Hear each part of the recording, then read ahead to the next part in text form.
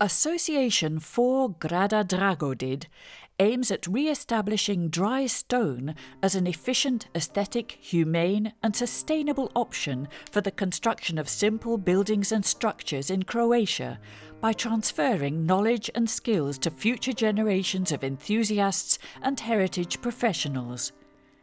The jury states, "We appreciate this grassroots action and hope it will encourage similar small-scale initiatives that contribute to active citizen participation in the preservation of dry stone masonry heritage around the Mediterranean."